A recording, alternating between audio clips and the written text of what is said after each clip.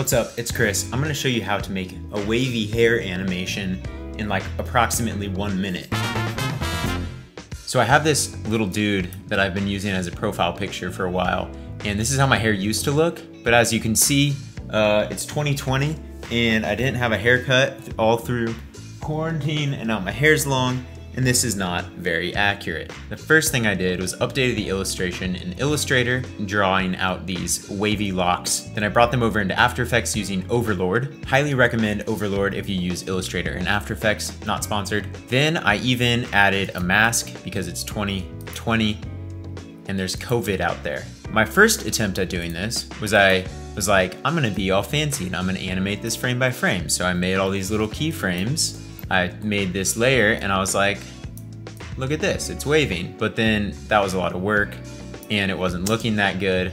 So I got rid of that crap and I was like, what's an easier way to do this? Never forget about wave warp. So I added on wave warp onto one of these layers.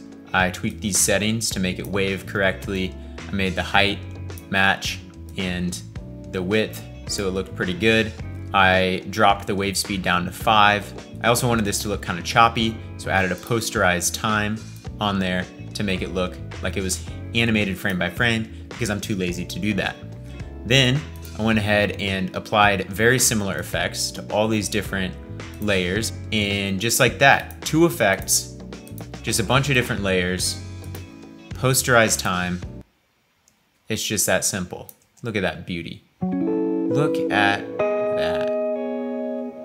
I wanted these layers to then loop seamlessly, so I was like, how to loop that wave warp? Oh, it loops automatically using wave speed. Okay, I'll just set it at 0.5 and then it'll loop after 2 seconds and we are golden. So that's how you make something like this look like something like this.